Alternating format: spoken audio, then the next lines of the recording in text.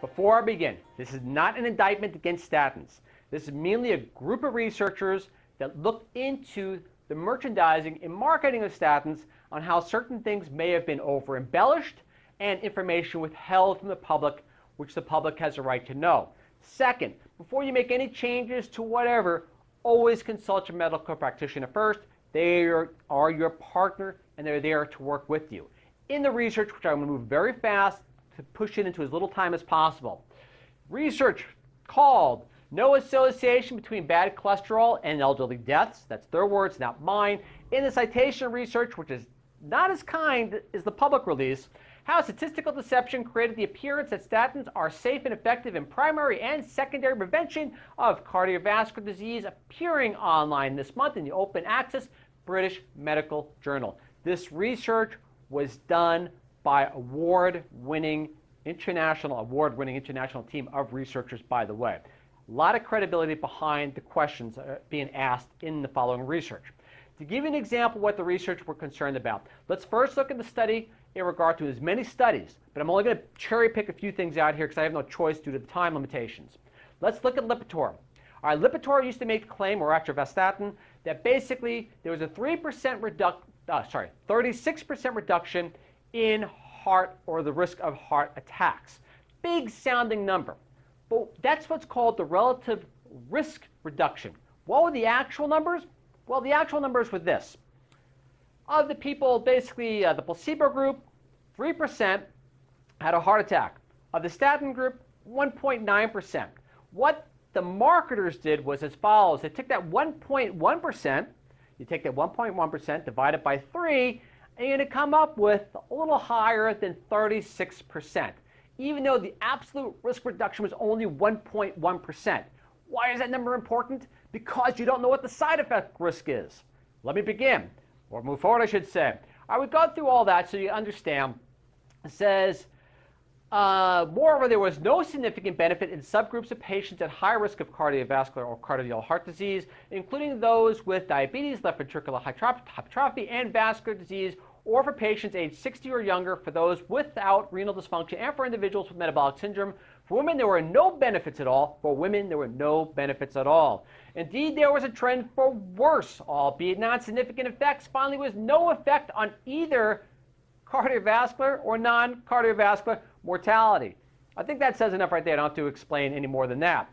All right, now this is how they came up with the research. So, well, 1.1% difference between 3 and 1.9 being 36%. You got that, but let me give you a good analogy of what that's kind of like.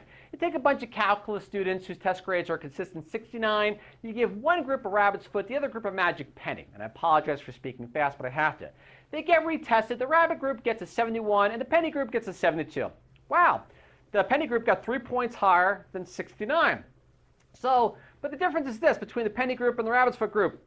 3 minus 2 equals 1, and the students come up by saying this.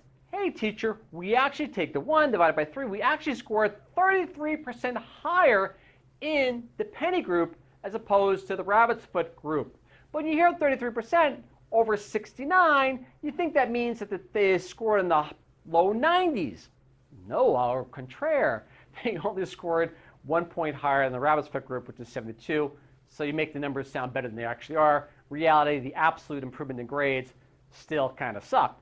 But to proceed, what about the side effects? Now here's where the researchers had the biggest problem because they could not get the data they needed on the absolute risk.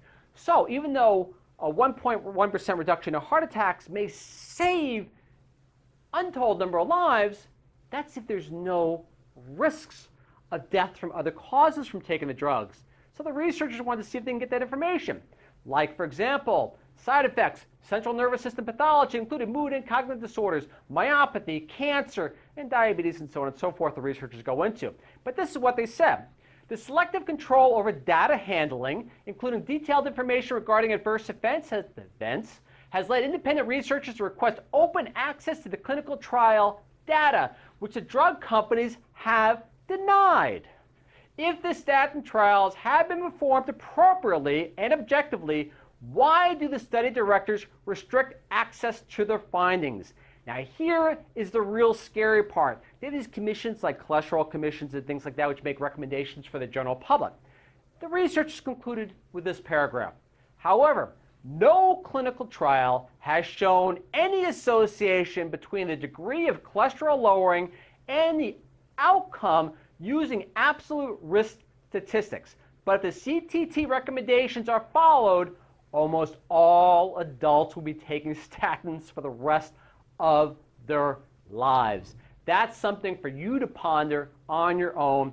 If possible, and I'll link the PDF file to the research so you can make your own decisions or at least present it to your medical professional to work together to come to a conclusion. And as time permits, we'll see if this study is retracted or if there's any other changes to it. If there is, I will gladly let you know.